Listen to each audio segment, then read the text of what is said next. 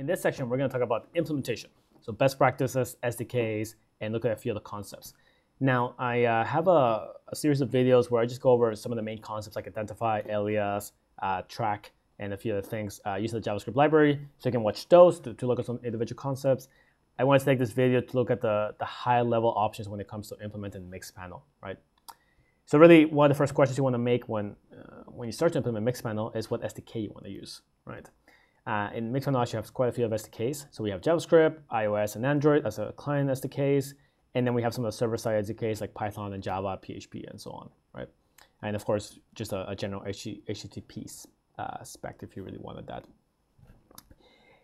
Typically, when we work with clients, what we tell them, or really how we want them to implement data, is to really do the bulk of it as a server-side implementation and do a small amount as client-side. There's a few things that are typically easier to do on the client side initially. A lot of the work around identifying users, aliasing users, and so on. So things like sign-up events, login events in your product, those are easier on the client side. A few reasons why, some of the client-side libraries already have a lot of built-in methods for that. So there's a lot of logic that you don't have to worry about. And you can also automatically collect a lot of default data. So if you imagine client-side on the web, on like a JavaScript library, you can automatically collect things like browser, take the IP address, convert it to city, region, and country, and so on.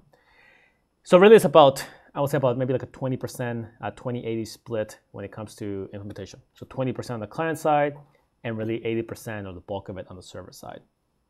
The reason why we like to use server side much more is it tends to be easier to manage, especially as your product grows, and especially if you have a cross-platform product, right? So if you have an app that's available in, say, iOS, Android, and web, you might have some events that can be done across all three platforms and are really fundamentally very similar, right? So instead of manually tracking each one at the client level, you can do some tracking at the server-side level, at the backend level, and simply have a flag or have a way of identifying if that event came from iOS, from Android, or from web, right? So that's been something that's been quite helpful for product companies. If you have just a product that's just on web, or if you're, say, just an e-commerce store and you don't have any mobile apps, right? You just have one platform. Doing everything client side is not the worst. That's something that can be done, and it can be easier to get it done, right? There is a couple other considerations when it comes to client side. We've seen a rise in things like ad blocks, people blocking scripts and things like that. Those things could affect or likely will affect any client-side implementation that you do, right? So those are just things that you have to be aware of in terms of how you manage them. Typically for companies getting started, unless you're a large company and you have a lot of experience in this, probably not the biggest thing to worry about, but just for you to get an idea of how you can choose an SDK, right? Then there's actually a secondary question, which is, should you even use an SDK, or should you use something like the codeless tracking that Mixpanel offers, right? So this is something where you can, Mixpanel will collect data for you automatically. And the way it works, if you haven't seen it before, it typically, let's say on the web, it'll collect things like page loads, clicks on the page. I think it might do form submissions maybe. So it collects all this data automatically. And then you can go into an interface here, click in the web, go to the URL and say, show me how many people click on this button. It will show you, how many events have been collected with that. And then you can create an event and then track it, right? So it's kind of point and click tracking. And you can do the same for iOS and Android. We actually don't have a lot of experience with this, which, in a way makes sense, right? We get hired to build out full Mixpanel implementations. I think this would be quite helpful, especially if you don't have a lot of development resources and you're trying to get some data and in a way maybe prove the value to get further development resources. So this can be something that can be, it's just about enabling the auto track, as Mixpanel calls it, and then tracking a few things. I do think, whenever we create implementation plans, a lot of the data, or some of the data, not all of it, but some of the data that we want to track is not really available on the interface itself. That is, we have some properties that are not available on the interface and couldn't be figured out by just point and click. They have to be calculated somehow before being sent to Mixpanel. So I do see some eventual limitations with this kind of data tracking, but not impossible, right? Same thing. There's probably a lot of value you can get out of this. So if you don't have a lot of development resources, auto track can be a way for you to start tracking some events and seeing some data coming out from that, right? Regardless of what you use, if you use their SDKs here or the code that's tracking, the second or I guess third thing you really want to think about is actually tracking plans. So really going through an actual data implementation plan and create a tracking template, tracking document, these are Excel spreadsheets and so on.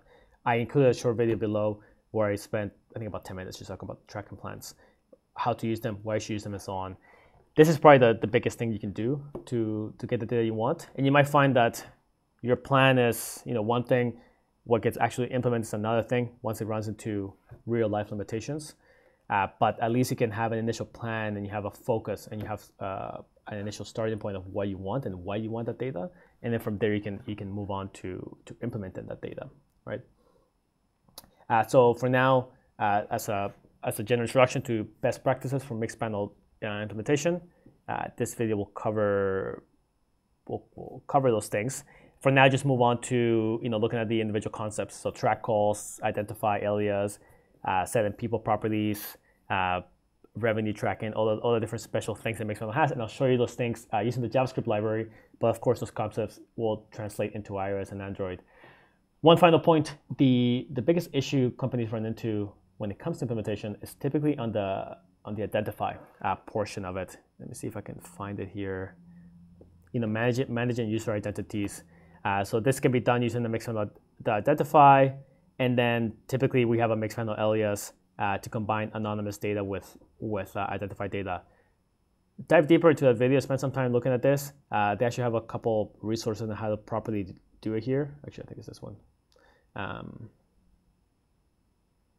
Yeah, so really look at some of the best practices around how to manage identity. This is typically where we see a lot of issues come up with projects and companies that try to do it before. And if you don't get it right, then your data is broken, and it's not completely useless, but it breaks it. And it's not as useful as it could be. So really ensure that you understand this concept. I'll talk a little bit in my video, but this is probably the thing that you need to get right, and that can cause the biggest headaches for your team.